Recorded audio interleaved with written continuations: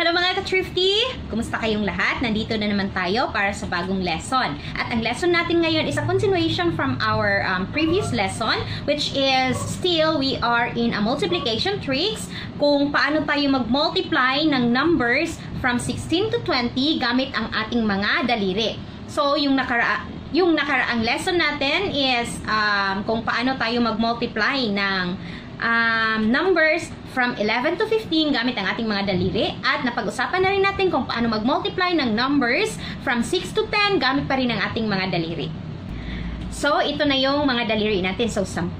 Ito yung ating ipagpalagay natin na ito yung ating 16, 17, 18, 19, 20. So, kung saan ka nag-start ng 16 dito sa kabila, ganun din dito sa kabila. So, ito yung 16, 17, 18, 19, 20. Dapat magkapareho sila. So, kung 16 ang sa baba, 20 yung sa taas, 16 ang sa baba, at 20 yung sa taas.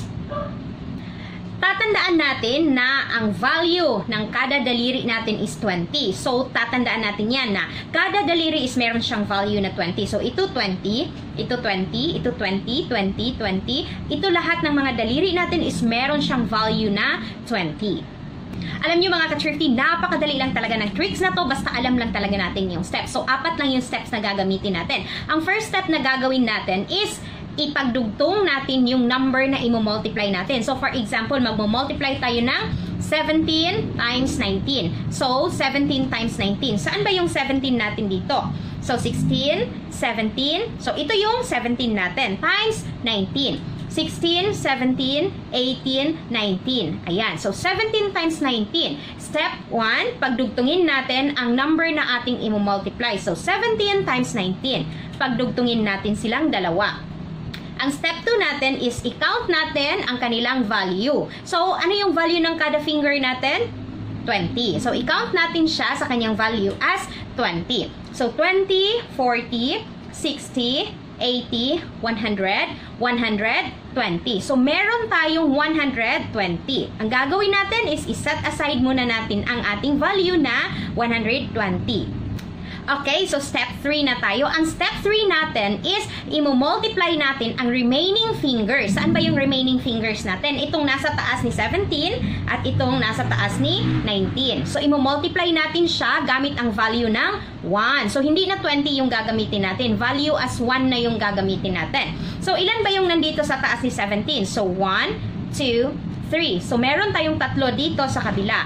At sa kabila naman is meron tayong 1. So, 3 times 1 is equal to 3. I-set aside na naman natin ang ating 3. So, meron na tayong dalawang value, 120 at saka 3. Ngayon is nasa step 4 na tayo. Ang step 4 natin is napakadali lang talaga mga ka-thrifty. Kasi ang gagawin natin is meron tayong dalawang value na na-set aside, which is 120 and 3. So, ang gagawin natin is i-add natin siya pagkatapos dadagdagan natin ng 200. So, 120 plus 3 plus 200. Ano yung sagot? Ang ating sagot ay 323. So, ibig sabihin, ang sagot sa ating 17 times 19 is equal to 323. Mahirap ba? Of course, walang kahirap-hirap. Now, let's go with another example. So, ipagpalagay natin na mag-multiply tayo ng 20 times 20. So, saan yung 20 natin dito? So, 16, 17, 18, 19, 20. 16, 17, 18, 19, 20. So, 20 times 20 tayo. Ayan. So, ang step 1, pagdugtungin natin yung mga number na i-multiply natin.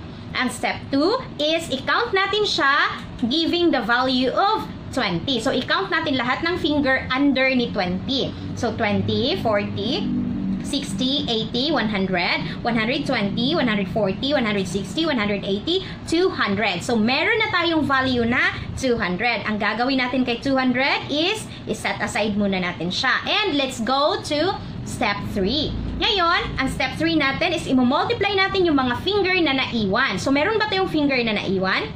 Of course, wala. Kasi last finger na itong si 20 dito sa taas. So, ang gagawin natin is 0 times 0 is equal to 0. Meron na tayong dalawang number na na-set aside, which is 200 and 0. Let's go with step 4. So, ang step 4 natin is i-add natin ang dalawang value na na-set aside natin, tapos dadagdagan natin siya ng 200. So, 200 plus 0 plus 200 is equal to 400. So, ibig sabihin, 20 times 20 is equal to 400. Last example, 18 times 17. So, saan yung 18 natin? 16, 17, 18. Ito yung 18 natin. Times 17. So, 16, 17. Ayan. So, 18 times 17.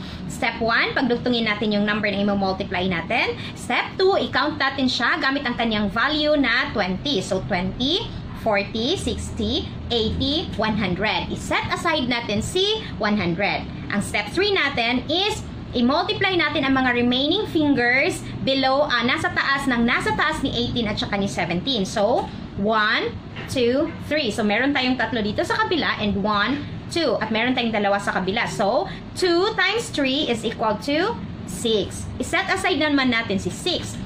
Ngayon, ang step 4 natin is i-add na natin ang dalawang value plus 200. So, 100 plus 6 plus 200 is equal to 306. Ibig sabihin, 18 times 17 is equal to 306. O, diba mga ka-thrifty, napakadali niya lang gawin. Hindi mo na kailangang mag-solve ng napakataas na oras. So, ang gagawin mo lang is gagamitin mo lang itong mga daliri mo para mas mapadali ang iyong pagsosolve. Ang susunod nating lesson is a multiplication na naman tayo gamit ang ating mga daliri from numbers 21 to 25. That's all for today's video, guys. Sana may natutunan tayo. At kung meron man, huwag niyo pong kalimutang i-like ang ating video at i-share ang ating video. At huwag niyo rin pong kalimutang mag-subscribe sa aming YouTube channel at mag-like at follow sa aming Facebook page at paki-follow na lang din po ng aming TikTok account. Thanks for watching mga ka-thrifty. Sana ay marami pa tayong matulungan ng mga bata na nahihirapan sa kanilang mga lessons. See you on our next lesson. Bye!